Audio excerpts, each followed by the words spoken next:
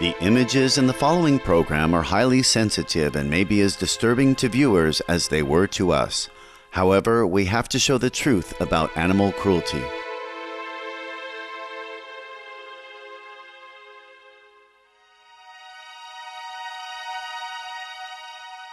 Thoughtful viewers, today on Stop Animal Cruelty, we bring you further excerpts from the award-winning documentary Fowl Play, directed by Adam Durand and produced by Mercy for Animals, a U.S.-based nonprofit animal advocacy organization.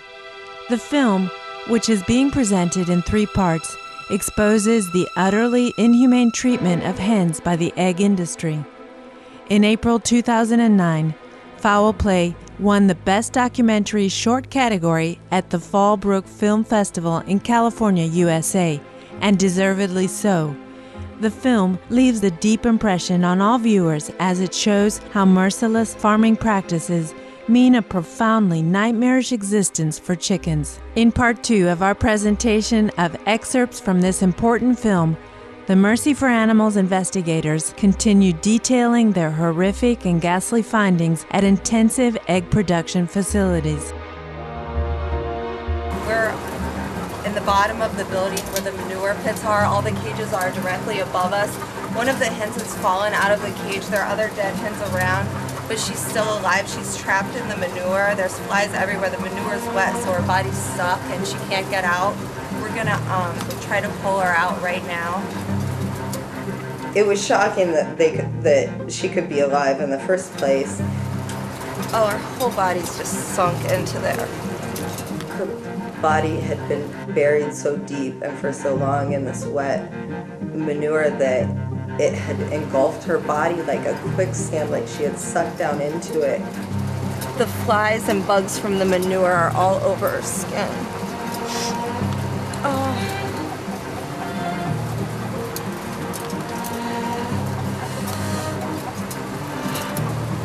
Breath was really shallow and it's like her last moments of life, you know, she's dying. And I wanted to get her out of there really fast. I wanted her to see that there was something better or a kinder world. It feels like no life should have to exist, feeling nothing but pain and suffering.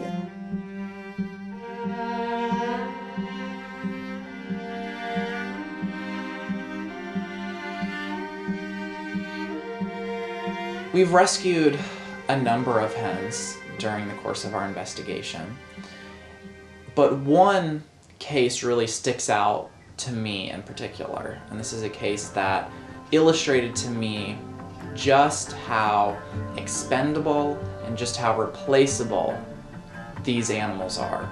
This is the story of a bird that we later named Hope, and Hope we found in a trash can.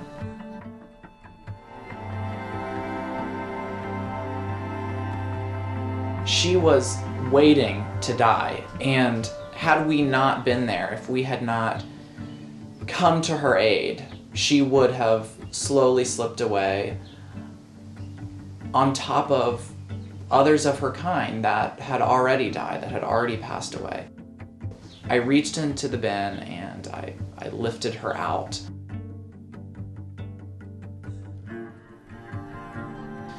And we took her to a veterinarian to be treated. Today, Hope lives on just a wonderful farm sanctuary. If somebody would just spend an hour with any chickens that are allowed to behave like chickens, they would see that they show joy, they show fear, they show worry. They're really not all that different from your pet dogs and your pet cats. I have a duck named Wuggles and this chicken named Onyx, and they have not left each other's side since the day they met. Where you see that duck, you see that chicken. They are just a bonded pair.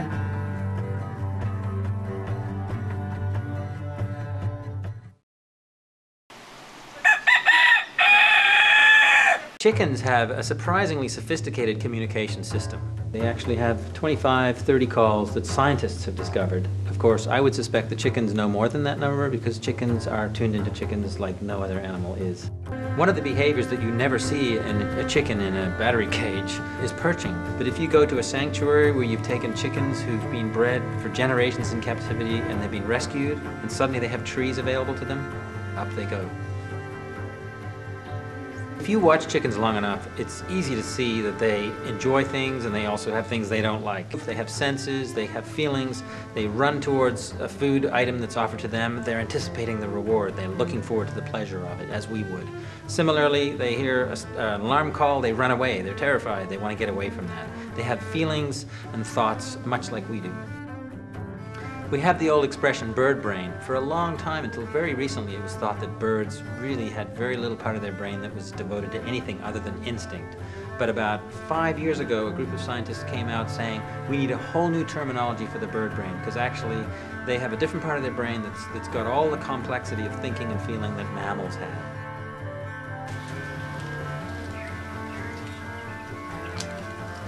The ancestor of the modern-day chicken is actually the red jungle fowl. This is a bird, looks much like a chicken, only different plumage color, lives in big, huge jungles in Southeast Asia with complex trees. They fly up to perch. They are wary of predators, and they're scratching around in the ground for food of various sorts. Studies of chickens and other species find that despite hundreds of generations in captive artificial environments, they retain all of the behaviors and needs that their ancestors had. If you look at the red jungle fowl, the wild ancestor of today's domesticated chicken, they laid about 25 eggs per year. Humans began breeding these animals for maximum egg production. By the 1940s, the egg industry had created a bird that could lay 100 eggs per year. Of course, the industry wasn't satisfied with that. Today's birds now lay an average of 260 eggs per year, about 10 times the number of eggs originally laid by their ancestors. The amount of calcium required to produce that many eggs is tremendous. So if the birds are just cranking out egg after egg after egg, they're constantly depleting their calcium supplies. And as a result, they're suffering from osteoporosis, broken bones, etc. We'll return after these brief messages with more from Fowl Play, a film on the barbarism of the egg industry. Please stay tuned to Supreme Master Television.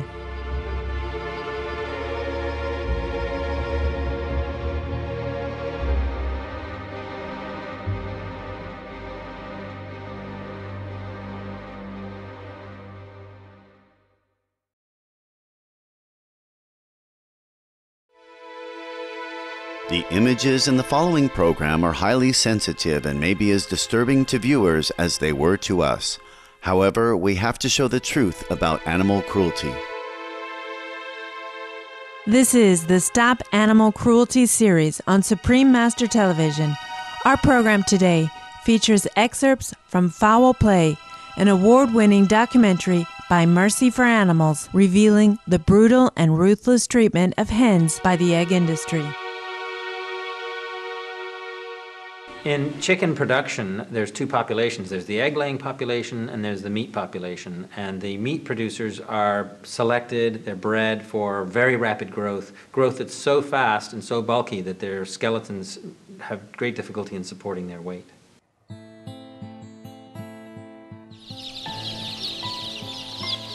A male chick's never going to lay an egg, so male chicks are discarded in egg-laying operations. They grow too slow to be raised profitably for meat. So these birds are thrown away.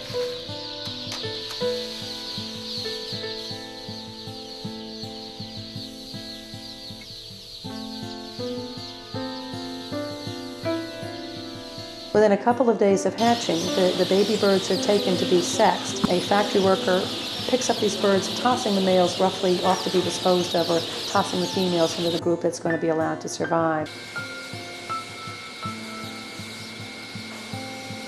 They may be tossed into essentially a giant wearing blender, a giant food processor, to be macerated and crushed alive.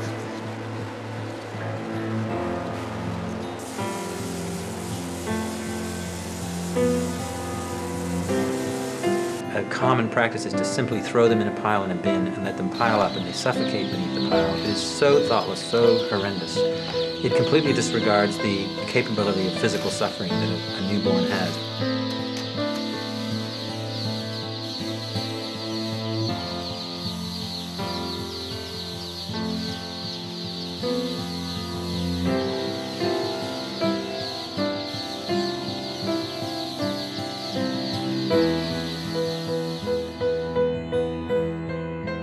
The females go off to be grown in the pullet sheds.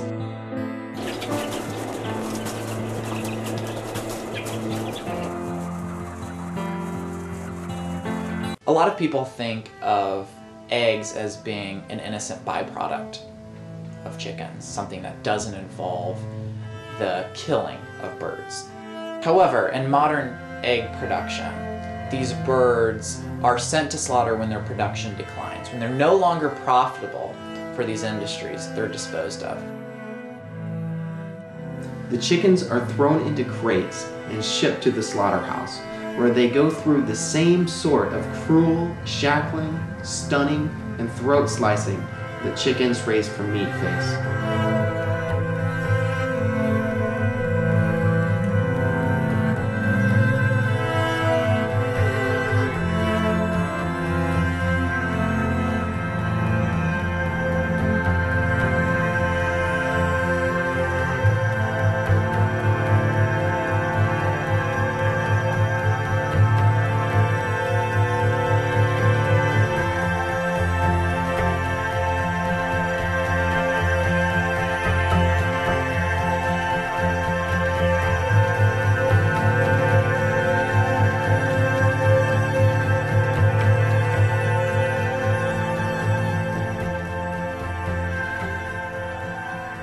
But now, more and more, because these birds are so abused, they're so battered, they're so frail, they're simply being disposed of.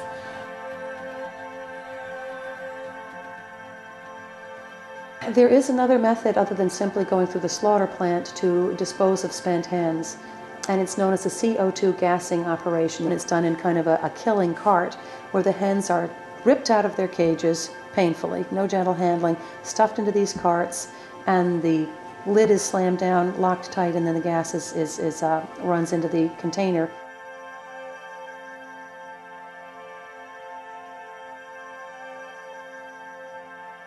Dying by CO2 is essentially suffocating. With luck, they are killed outright.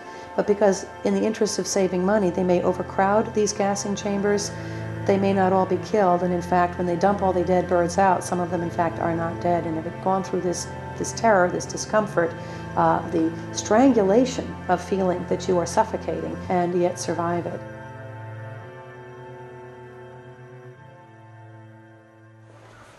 Hi, girls. Look at how cozy you are. Well, let's put it this way. Consuela's a survivor. Look at how cozy you are. We had taken some shingles off of our garage roof. I, for whatever reason, told my husband that I would wake up at 5:30 in the morning and go with him to the dump on this day.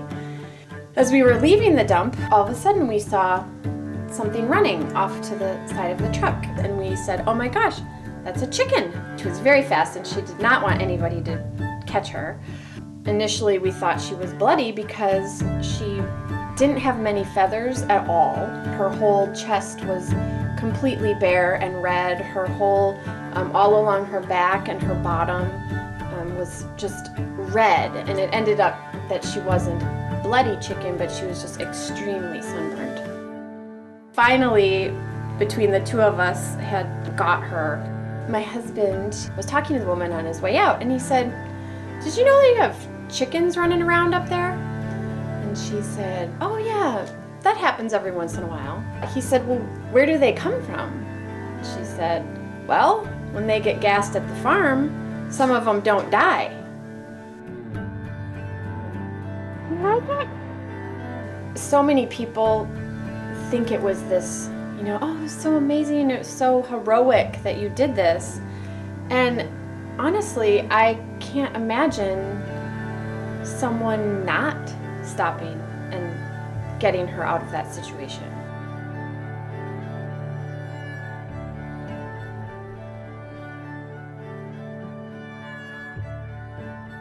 Consuela has changed me in the sense that I've just learned to appreciate chickens as individuals. Chickens are amazing. I had no idea that what chickens were like. Like they have their own little personalities.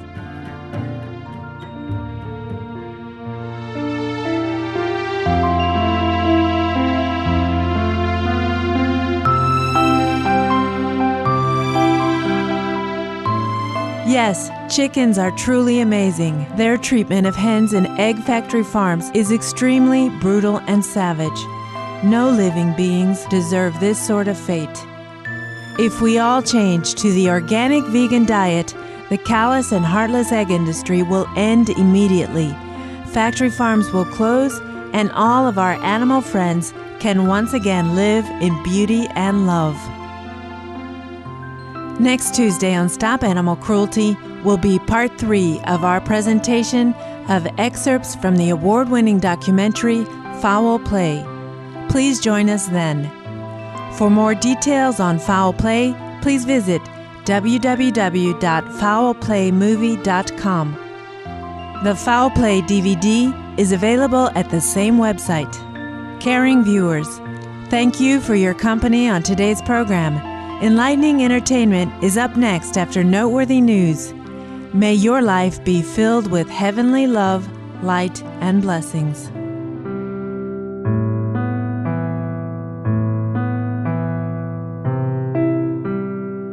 For more details, please visit www.suprememastertv.com/stop-animal-cruelty.